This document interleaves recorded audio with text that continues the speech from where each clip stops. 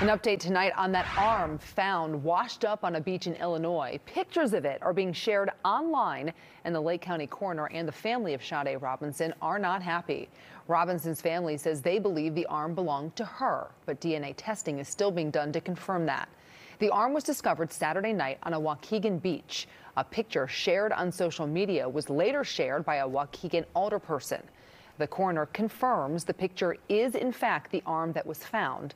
Robinson was murdered and dismembered in early April.